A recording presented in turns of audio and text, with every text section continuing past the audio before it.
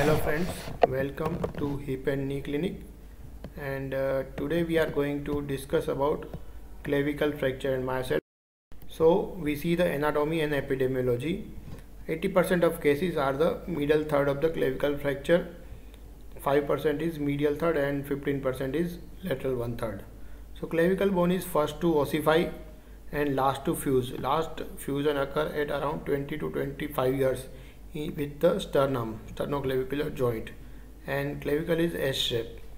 So the medial one third is convex forward and lateral one third is concave backward, and clavicle act as a strut or protect the vital structure. Vital structure like neurological brachial plexus and subclavian vessels and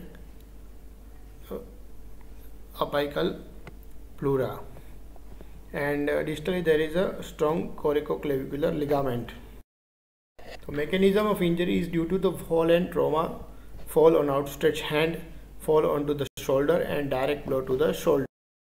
So clinically, patient present with the arm is adducted on the side with the elbow flex and supported by the other hand to support the arm. And associated injuries are the rib fracture, most common 10% of cases, then glenoid fracture, proximal humerus fracture or scapula fracture. So we see the radiograph of the clavicle in radiographic evaluation, that is AP view, and also we see the both the clavicle. We take the chest X-ray with the both clavicle visible to see there is any shortening or how much shortening is there. And classification is very simple: medial one third, middle third and lateral one third clavicle fracture. So conservative versus operative management is there. In conservative management, 80% of fracture unite with conservative management with the arm pouch and figure of 8 bandage. Arm pouch is to support the lateral third, which is downward due to the gravity, and medial third is pulled upward by the sternocleidomastoid muscle attachment. So we put the figure of 8 bandage medially, so it will keep the clavicle in place. And operative management is nail or plate.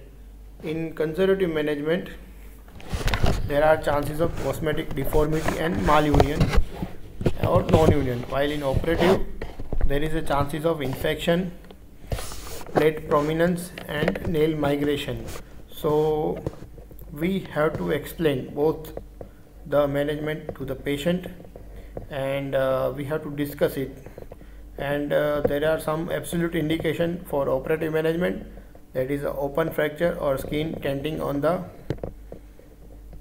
due to clavicle fracture, or there is a more than 2 centimeter of shortening. And the complications are the malunion, non-union and neurological injury. So these are the clavicle fracture, and if you have any query you can put it into comment section. Thank you very much.